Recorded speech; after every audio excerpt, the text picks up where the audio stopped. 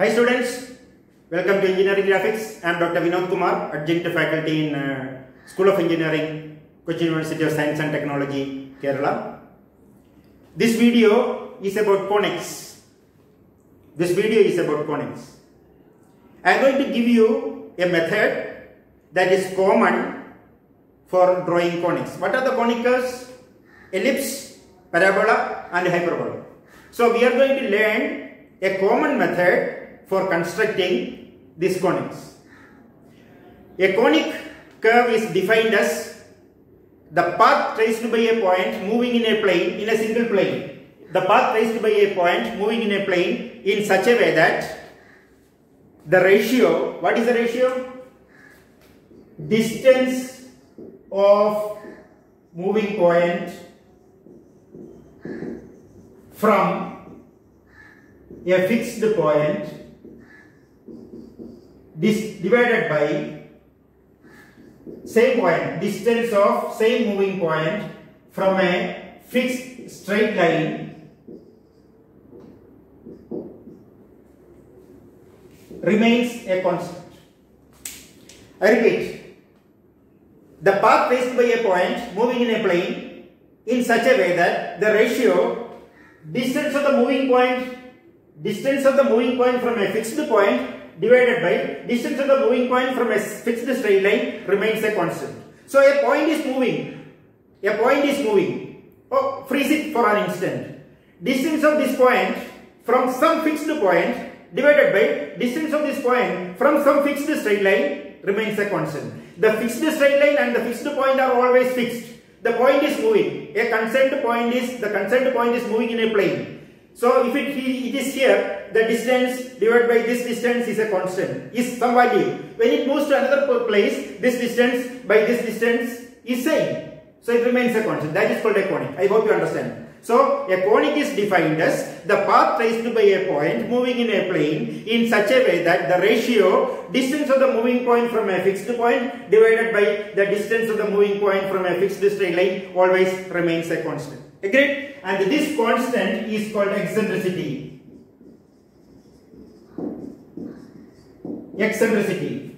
Agreed? This constant is called eccentricity. If E is less than 1, the curve which you get is called an ellipse.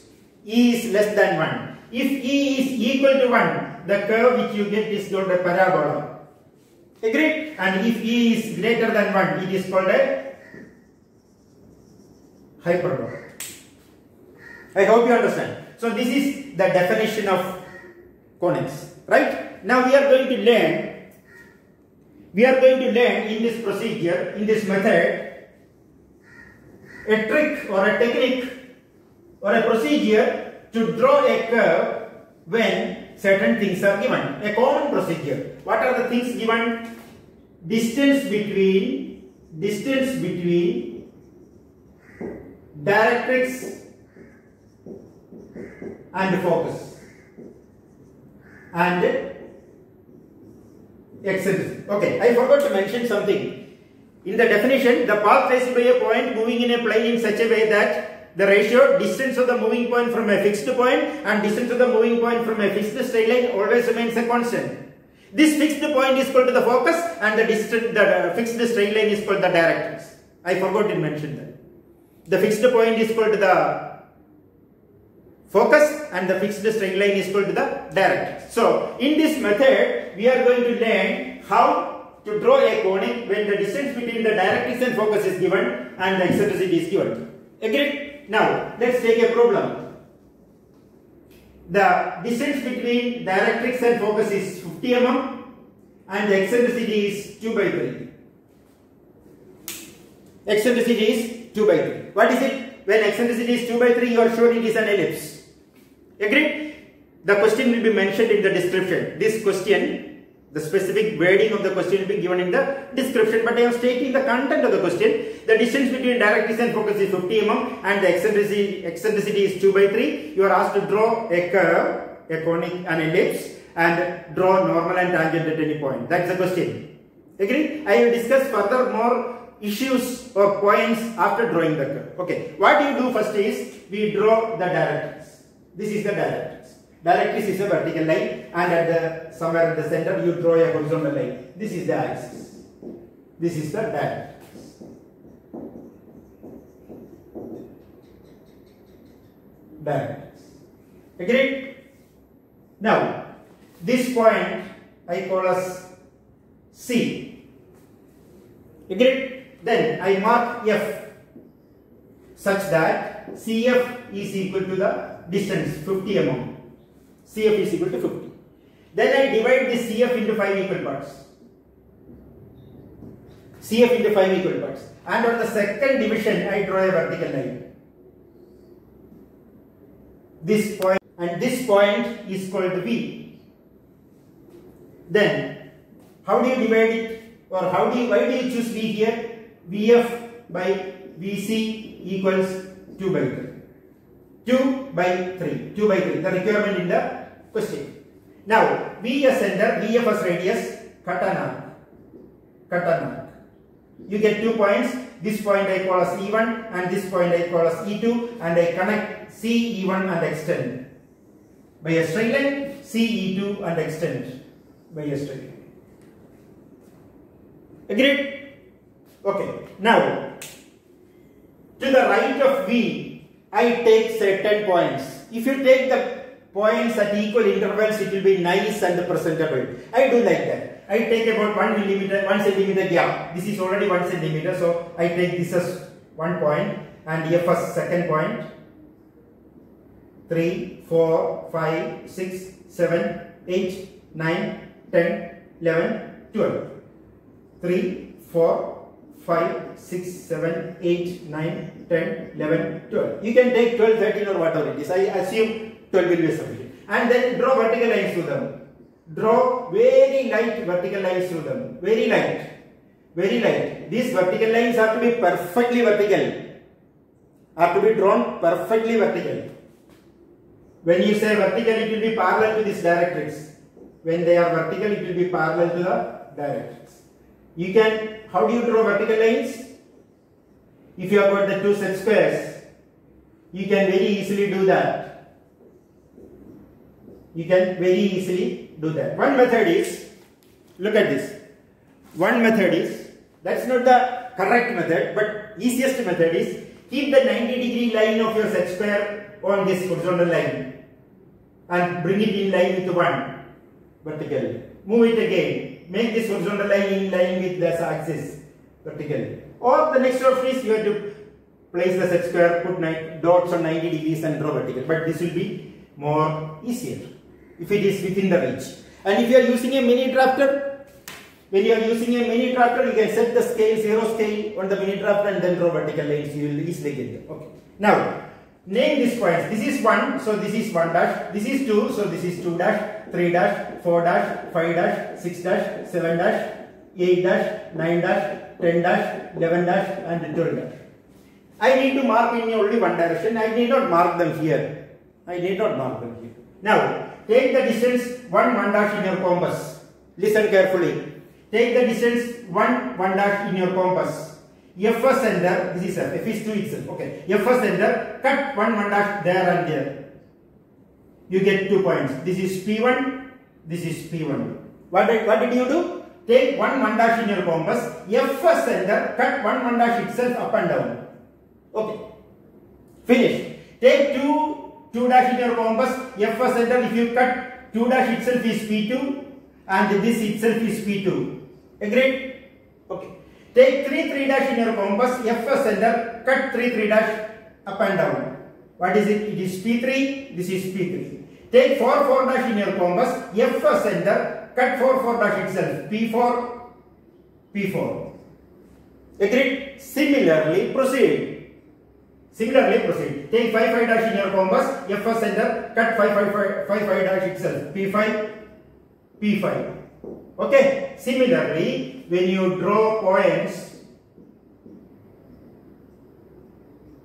mark points, you get points in this orientation approximately, and when you connect them with a smooth curve that passes through V, you get a curve like this.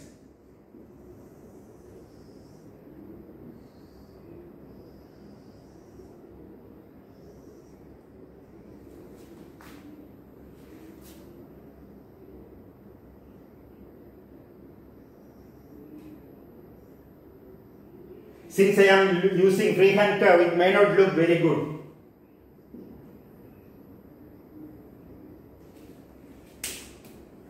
What is this? This is P11 and this also is P11.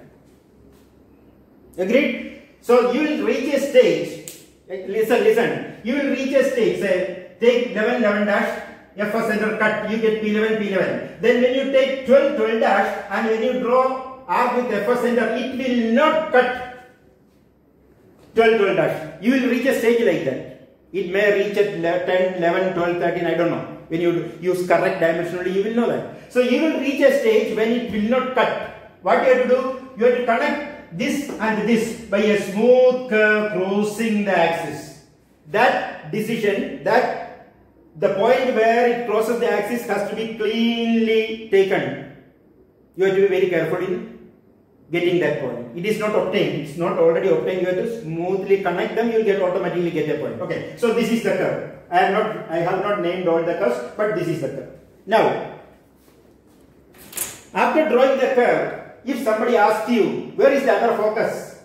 How will you find out? This is one focus, V, F. Where is the other focus? Measure from the last point in this direction. You will get the corresponding focus there, which you name as F2. Okay. If somebody asks you, where is the major axis? Where is the major axis? A. Oh, okay. V already you are used. V, V1. V1 is what? V1 is major axis. If somebody asks you where is the minor axis, what will you do?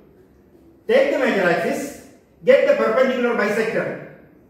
How do you draw a perpendicular bisector of a line? How do you draw the perpendicular bisector of a line? You have done it in school days, 6th or 7th standard. I don't remember. You recall that. Instead of right away telling you, I ask you to recall that. Why is it important to recall? When recall things which you have learned from school days, no? So many things in the deep well of your memory will come up. Your memory has got a deep well, you know that? Whatever you learned in your very younger period will go into the deep well. And if you don't recall, it will go to the depth of the well and settle at the bottom. Don't allow that. A good student will never allow that memory things to go to the depth of the well. Occasionally recall them so that it will come to the surface and again slowly go down. Never allow it to go to the bottommost point and settle. That is what these IAS coaching people do, no? They never allow these things to settle at the bottom of the well. So you engineers also should not allow it to go to the bottom of the well and settle. So recall your school days and tell me find out how to draw the perpendicular bisector. Okay. Once you draw the perpendicular bisector, what is this? This is the minor axis, CD. Whatever name I have already used the C here. You name it by some other letter. This is minor axis. This is the center. This is the focus. Okay. I just additionally told you these things. It is not required in the question. Okay. You are asked to draw a normal and tangent at any point. I take K. What is K? K is the point where I want to draw normal and tangent. Agreed? What I do? Join KF by a straight line. Join KF. Draw a perpendicular to KF at F. Draw a perpendicular to KF at F. You get M.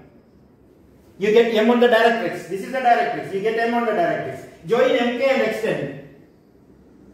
What is it? It's a tangent. MK is the tangent at K. Where is the perpendicular to that? This is the perpendicular to that, and that is the normal. Normal at K. I hope you understand. Wherever you want to draw normal and tangent, locate K, join K to F. Draw a perpendicular to KF at F, cut the directrix at M, MK is the tangent, perpendicular is the normal. I hope you understand. Agreed? Now, I am not completely drawing the parabola. The second question is E equals 1. Distance between directrix and focus is 50 and E equal to 1. I am not drawing it completely, but I am going to tell you. Draw direct axis, draw directrix, draw locate F. What is CF? CF is equal to 50. CF equal to 50. Where is V? V is at the center of CF, so that VF by VC is 1. VF VF by VC is 1, so that V comes at the center of CF. Agreed? Do the same thing. It will not close. The curve will not close. You can take 10 or say 8 or 6 points. The curve will be like this. The curve will be like this. Agreed? You have got one focus. The curve will be like this. That is called a parabola. Agreed? The curve will be like this. Not like that. Curve will be like this. Somewhere here will be the focus. This is C. This is called the double ordinate. Double ordinate. This is called the double ordinate. This is the apex or vertex. Agreed? This is the focus. The procedure of drawing normal and tangent is identical. Procedure of drawing normal and tangent is identical. Agreed? And in the next case, where E equals 3 by 2, E equals 3 by 2, where is V? V will be here. So that VF by VC is 3 by 2. VF by VC is 3 by 2. Same procedure, take 6 or 8 points, you get a further diverging curve like this. Further diverging curve at this is not C, this is V, this is V. You will get a further diverging curve. The procedure of drawing normal and tangent is identical. So in fact, we have covered a procedure used for drawing a conic when the distance between directrix and focus and eccentricity are given. You can take any numerical values and draw questions. There are so many problems that has come for university examinations in various universities. You can solve any of them and discuss with me if you have got any doubt. If you find this video useful, please share it among your friends and subscribe to my video. Okay? Thank you.